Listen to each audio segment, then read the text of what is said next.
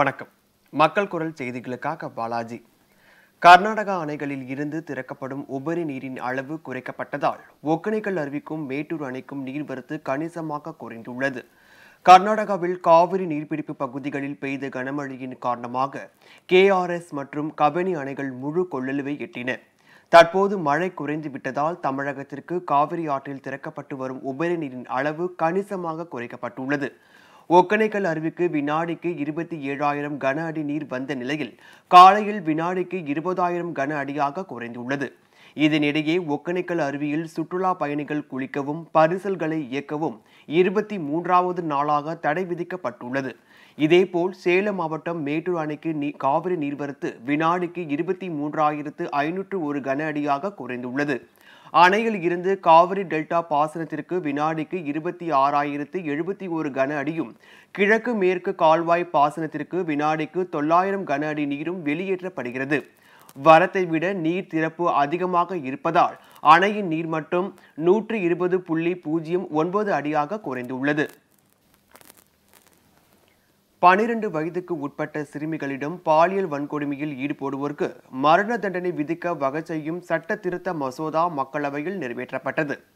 காஷ்மீரில் கத்துவா மாவட்டத்திலும் வேறு சில மாநிலங்களிலும் சிறுமிகள் பாலியல் வன்கொடுமைக்கு ஆளாக்கப்பட்டனர். இதையடுத்து 12 வயதுக்கு உட்பட்ட சிறுமிகளிடம் பாலியல் வன்கொடுமையில் ஈடுபடும் குற்றவாளிகளுக்கு மரண தண்டனை விதிக்கும் வகையில் அவசர சட்டம் பிறப்பிக்கப்பட்டது. இதற்கு மாற்றாக திருத்த மசோதாவை மக்களவையில் மத்திய உள்துறை இணையமைச்சர் கிரண் ரிஜிஜு கடந்த 23ஆம் தேதி தாக்கல் செய்தார். மசோதா மீது விவாதம் நடைபெற்ற பின் குரல் வாக்கெடுப்பின் மூலம் நிறைவேற்றப்பட்டது. அதன்படி 12 வயதுக்கு உட்பட்ட சிறுமிகளிடம் பாலியல் வன்கொடுமையில் ஈடுபட்டால் குறைந்தபட்சம் 20 ஆண்டுகள் முதல் ஆயுள் முழுவதும் சிறை தண்டனை அல்லது அதிகபட்சம் மரண தண்டனை வழங்கப்படும் வகையில் சட்டத்தில் திருத்தம் செய்யப்பட்டு இருப்பதாக அவர் கூறினார்.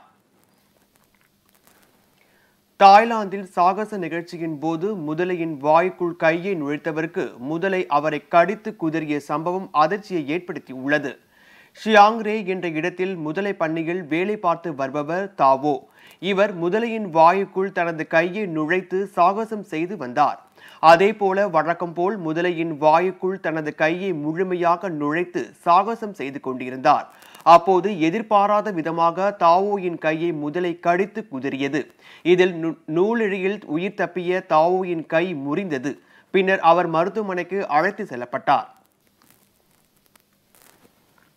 உலக கல்லீரல் அழற்சி தினம் விழிப்புணர்வு பேரணி ஆசாரிப்பள்ளம் அரசு மருத்துவக் கல்லூரி மருத்துவமனை வளாகத்தில் நடைபெற்றது.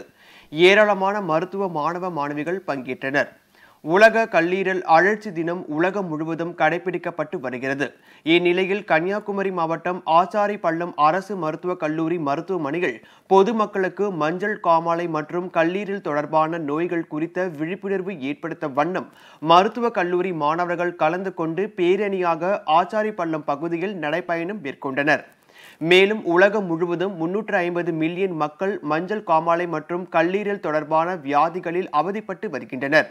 இந்தியாவில் 30 மில்லியன் மக்கள் பாதிக்கப்பட்டுள்ளனர்.